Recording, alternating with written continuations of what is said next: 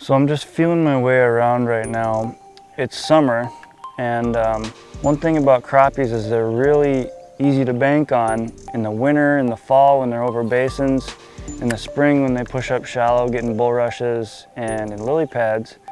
But once summer hits, they really start roaming. The nice thing is that they'll be really concentrated in schools, but they're harder to land on because by now the weeds have really come up and they're basically just roaming along those weed lines. So the first step that I like to do is identify those weed lines. And on this lake, we've got tall, healthy cabbage, which in a lot of lakes tend to grow out into pretty good depths of up to 18 feet. And it creates this wall. Here we go, bucket. Largemouth sitting there too. Like I said, I'm feeling my way around, and I'm using Panoptics right now because I can see those stalks of cabbage a long ways off. See if we can swing them. So I'm trying to stay back off of them because these schools can be pretty skittish and they're really hot and heavy when you start catching them, but I want to stay off them a little bit. And now visually with my eyes I can see tall beds of cabbage, so I'm going to stay off the deep side and comb my way through them. And there's a couple baits I want to look at that are really going to be some of the better options for fishing in this tall grass for summer crappies. So before I even got out here, I was able to eliminate a ton of water because what I'm really looking for is places where the crappies had just come out of, meaning fertile spawning bays that have maybe more of a muck bottom, more bulrushes and lily pads adjacent to deep water. So there's a little horseshoe back here, a little inside turn leading into a fertile bay. It's just loaded with thick, tall cabbage, loaded with lily pads. So not long ago, the crappies were spending time in there, spawning, doing their thing. Now they've just pushed out to that tall weed line.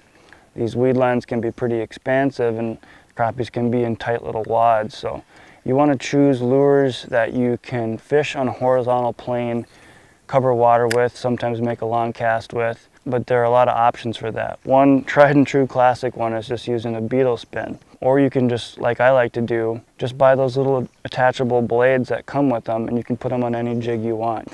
But one nice thing about that, well, I'll tell you two nice things about that. It kind of helps you keep the bait up because you want to take it slow. I got my tip up the whole time. Crappies tend to feed up and sometimes they don't move real fast. So you want a bait that kind of stays up in the water column a little bit. And you could use a jig head, but those have a tendency to sink down faster. So the blade helps keep that bait up a little bit. The other great thing about that is it's just essentially a micro spinner bait where the hook is after that little wire for the blade. So when you're pushing through weeds, the blade comes in contact with that first, pushes it out of the way, and you're not going to get hung up near as much. So it's a great option to fish in tall weeds like this. Oh, there we go. There's a crappie right there. I just kind of crept up into where I can see those weeds, so that just tells me, yeah, they're really hugging that weed line. That's a good cutter, but I don't know if I feel like cleaning fish today. But good indication. Like I said, I'm going to back up a little bit now. I don't want to be right on top of them. It's fairly clear water, and they tend to run in little schools, so I'm just going to put her right back in there. Unless you do want to keep. There we go. That's such a good feeling. Like I said, you're just letting that thing hang there and float, and all of a sudden, poof. I love the way crappies hit a bait. They just, you know, inhale it. So you can feel it really good. It's not nibbling like a bluegill. There's a smaller fish, but like I said, we've kind of narrowed down a little area here I can fan cast and hopefully keep pulling fish out of, because it seems like there's more than one here now. Sinking. There we go. All right, so like I said, we've got this little dinker, but we've got weeds. This is a great bait for running through the weeds. I'll show you on the underwater footage. Cabbage is a broadleaf weed, so it kind of pushes those big leaves out of the way, and it can push those stems out of the way too. Obviously, like I said, great bait for kind of staying horizontal, pushing through weeds, but I'm going to show you a couple other baits that I like to use now that we've located some fish. So the name of the game in summer when you're talking about crappies is finding the fish. Right now, like I said, we're looking for tall weed lines. That's a magnet for crappies in the summer, but they're going to be roaming. They're always burning around. That's kind of their characteristic. So first of all, you got to find the good weeds. Second of all, you got to use baits that you can poke and prod around until you actually run into those schools. So I'm going to run through a couple baits. As I mentioned, basically a safety pin style spinner bait, or the classic beetle spin Mr. Twister blade that you can easily take on and off, put your favorite jig head on there, favorite plastic. This one is a hand-tied hair jig from Jason Seelock. It's a VMC Moon Eye jig on there. I do like hair because it's durable. For the most part, you're not always switching out plastics and stuff like that. So hair is kind of nice, plus it keeps the bait up a little bit. A lipless bait is a really fun bait, and I don't just cast and wind this. This is a bait that I can cast a little bit farther, so it's another good bait for when I'm trying to cover water. And this is a bait I'll reel really slow and just kind of pop it every once in a while. It might not look like it, but this is a fairly weedless bait as well, because you have the ability to rip it. So a lot of times if that little beak gets hung on a stem, any particular weed, you can just rip the bait, and a lot of times it'll just cut those weeds right in half and you're back in action. So lipless bait is a big deal. I'll show you how that runs through the weeds. Again, a bait I can cast a little bit longer, and a bait I can fish sometimes at greater depths. If I really need to sink a bait down parallel to a weed line, that one tends to bomb a little bit faster. So we're looking at two of the lipless category baits here. This is the Yozuri Rattling Vibe. Like I said, this has got some little beads in it, which gives it a tight rattle. That's going to draw attention to it. This is a slab wrap. No noise. A little bit of split ring noise, really no noise. Like I said, a lot of times, especially if you're right on top of these fish, they can be skittish. So noise does sometimes scare them away. This is good for when you're fishing long distances. If you're right over the top of these fish, this is a little bit more subtle. There's plenty of action with this bait, but they're not always scared, especially at close quarters when there's a crappie just nosing up to it. If you jerk it one time, and that loud rattle will sometimes spook them, so it's a good idea to go with a quieter bait like this slab wrap. So two other baits that I've really started to love fishing with are these little Rapala micro crankbaits. Both kind of have their strengths. The interesting thing about them is that they sink, so you can fish them like a jig. Like I said, crappies, you kind of got to let it sit there in front of them before they decide to eat it sometimes. So a bait that slowly sinks, much slower than a jig head would sink, is a good choice. Like I said, you have two options. You got a deeper bill and a shallower bill. Both of these work really good. This thing looks like a little darting minnow. It's amazing. This one, I can fish a little bit deeper, which is kind of why I like it more. Also, having a little bit longer bill, like I said, if I do get hung up with that bill in the weeds, I can just give it a little rip. A lot of times, they'll just rip it free.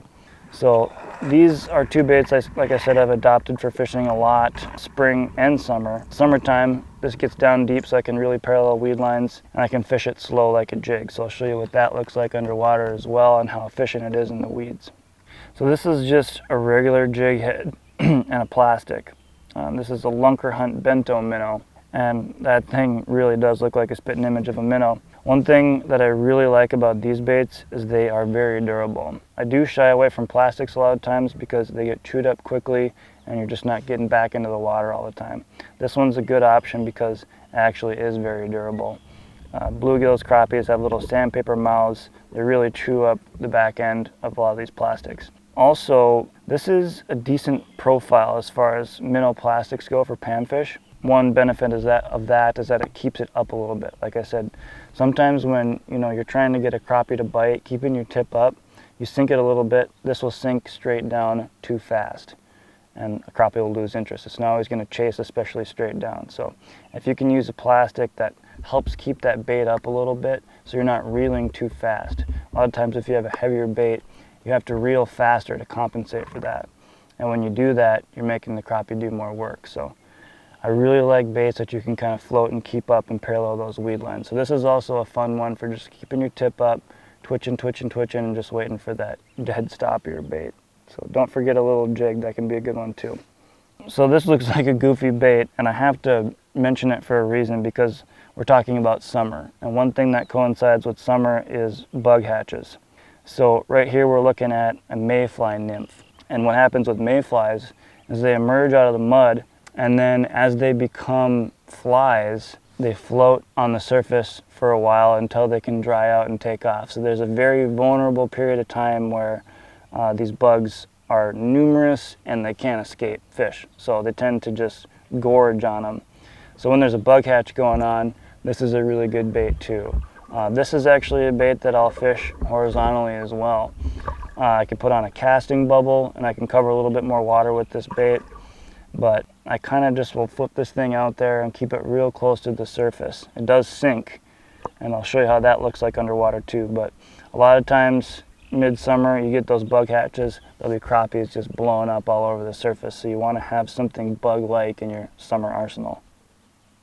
Now I want to talk about two baits. If you're in a neck of the woods that really grows some slab crappies, here are two really good baits for that too. This is a chatterbait micro. Even here in northern Minnesota, I've caught crappies on bass spinnerbaits and stuff like that. Characteristic of chatterbaits is that they're loud, but obviously comes in a tiny little package that fits in crappies' mouths. So I have had fun with this bait before. I'm casting it in around vegetation, kind of steering it around. The blade on it helps me keep it up. So this is another cool option when you've kind of got maybe some larger crappies in your body of water. And kind of along those lines, and we'll catch some fish here today on this too, but a small spy bait. You know, even bass spy baits are pretty small, but this one's specifically designed for crappies. Perfect little profile there. And this little particular spy bait happens to be a Jenko Shinobi shad. Like I said, specifically designed for crappie spy bait. And this is something that you're just gonna slow wind through those weeds. You know, if you're visibly watching it, well, you can count this bait down to a certain depth too. But if you're watching it, you can use your rod tip and your line to kind of steer it through the weeds. This one isn't gonna be as weedless as some of these other baits, given that you can't really rip it that hard. This is a bait that slowly moves and hangs, which again is something that crappies like. So this is a cool bait for that as well. So if you're a guy that maybe doesn't have electronics, a really good way to cover water is to troll. This whole bay is gonna have nice tall cabbage on it, but who knows where that little stack of fish is gonna be. So you can take this and run it right outside the weeds, and then maybe you start running into a fish, turn around, make another pass, catch another fish. Then you can kind of concentrate your efforts to that little corner where those fish are sitting. So a lot of baits here to cover water with, but this is a good option for when you're trolling. Just a little micro crankbait. So this is a jig and wrap right here, Rapala jig and wrap. And I just want to mention it because there are lakes, especially around here, with weed lines that go out to 18 feet. And you can fish right over the boat vertically in that case. So you can do kind of the video gamey thing with the trolling motor and the graph right off the bow of the boat with this. This is a bait that drops straight down, but fishes great distances horizontally when it's down there. Deeper applications, when the crappies are down a little deeper, this is a good option for that. So a lot of what I've talked about is the ability to cover water and find crappies. Big expansive weed lines, there can be massive schools, but where are they sitting on those weed lines? So you want to use bait so you can cover water quickly to find those fish.